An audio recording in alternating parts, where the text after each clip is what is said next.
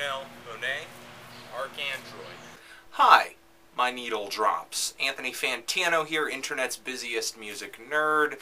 Gonna do an album review, the new Janelle Monae, ArchAndroid. Before I get into the review, I want to say for all you new and true blue Ariel Pink fans, Ariel has a new project together called Ariel Pink with added pizzazz. There's a track from that project's upcoming EP on the website right now. Download it over there.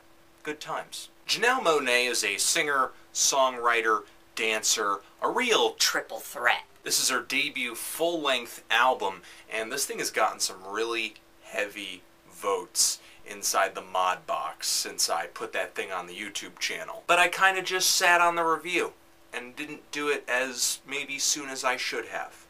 And maybe that was because of fear, an irrational fear, kind of like how some people fear going to the dentist even though it's not that bad.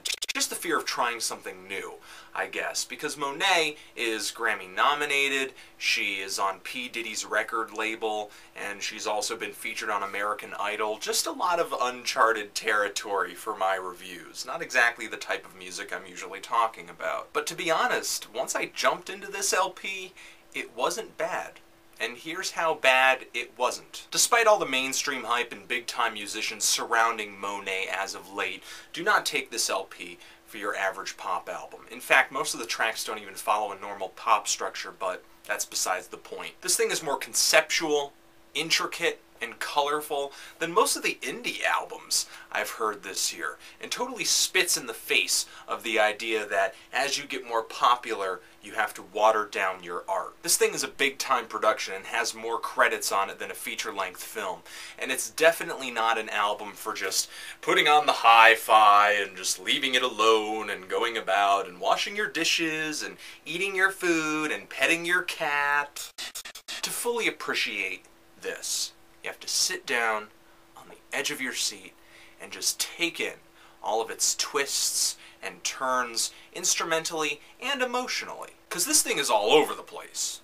In a good way. Because hip-hop, jazz, motown, funk, contemporary R&B, and orchestral pop all survive in harmony among these 18 tracks. This album's stylistic shifts just keep things feeling fresh and engaging, and nothing really feels out of place except for the Of Montreal collaboration on Make the Bus, which is pretty much done in the band's usual over-eccentric style. It's really not that big of a pothole in the ride. And ride is probably the best analogy I can come up with for this album, especially in the first half, which I kinda neglected up until this point to mention, but this LP is actually split into two suites, the second and third of a 4-part series, which is really not complete right now, but the first part came out in an EP before this.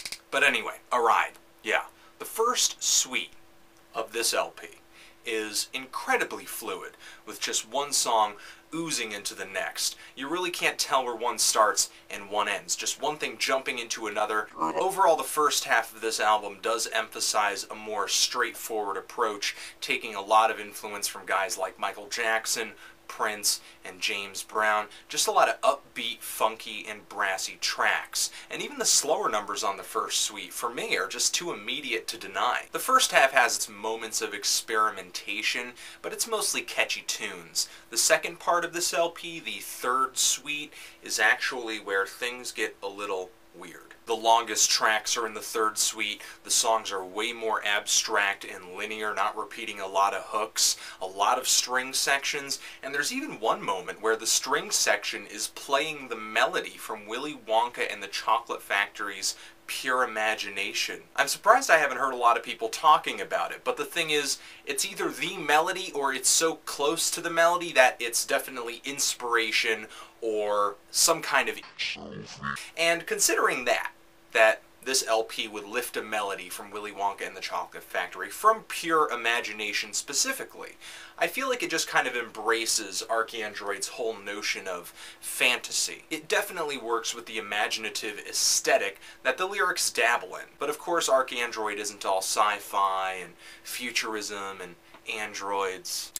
There's some love songs in here to soften the blow. But overall, the third suite is a real mixed bag and saved some of its weirdest parts for the end, like on the 9-minute Bop Baya, which is full of jazzy improvisations and 007 orchestrations. It's possibly one of the most ambitious moments on this LP, but may go sort of unnoticed just because it's so long, it's kind of strung out, and it's at the end of the album. But to go back to what I said about ambition, this thing has oodles of it. And maybe it's to the point where it may turn off some listeners, because if you like your pop simple, sweet, and straightforward, this thing may not be the most easygoing album of 2010, but for a concept album, it's really playful, it's really fun, and it's really thrilling. My original gripe about this LP, or really my first reaction to it, is that I didn't like it, or that I wasn't going to like it. And the reason I felt that way was mostly because